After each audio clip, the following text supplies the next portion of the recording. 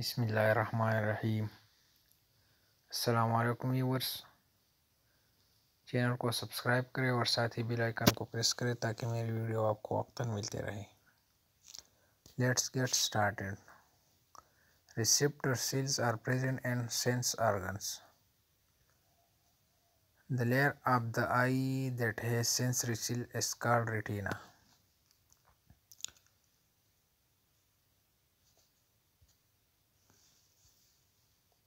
Vibration of the eardrum is due to sound waves.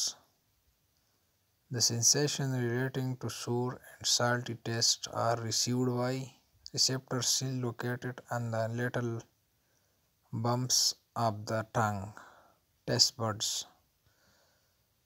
You can smell odorous substances through your nose. Select the best answer for the following questions. We can sense different stimuli due to sense organs. In the eye, sensory cells are located